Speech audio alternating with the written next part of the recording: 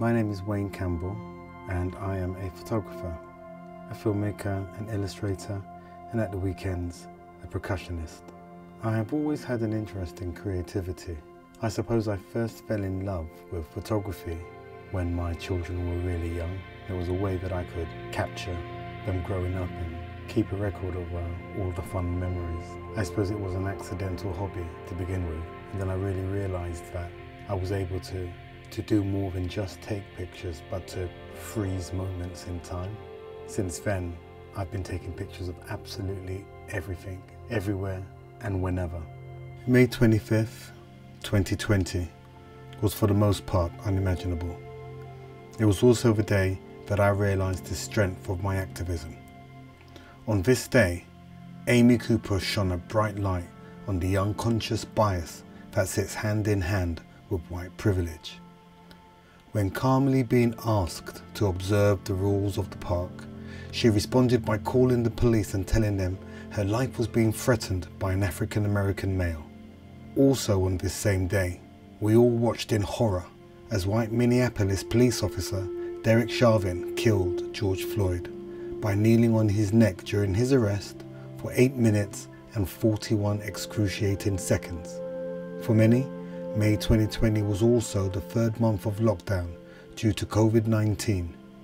This virus sadly took the lives of tens of thousands of people and was the backdrop to George Floyd's heinous and unjust murder.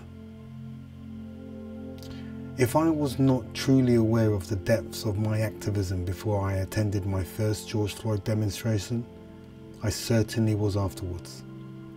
Knowing I needed to contribute to the groundswell of change, I grabbed my camera and started documenting. This celebration of demonstration was present in towns all across the country and cities all across the globe.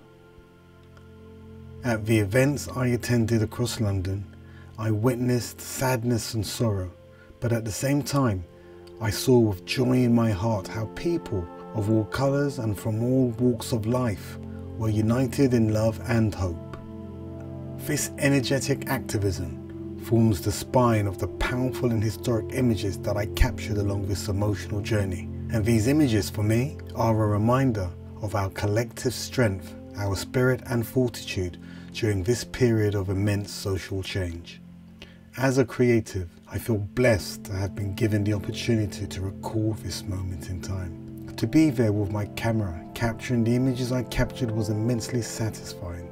At times, I felt as though my hands were being guided and that the images produced were all perfect.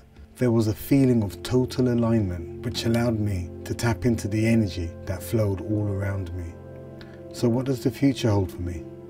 I would like these images that I captured to be exhibited as a reminder of what we all collectively witnessed and experienced in May 2020, and how people of all colours and from all over the world came together in a celebration of demonstration.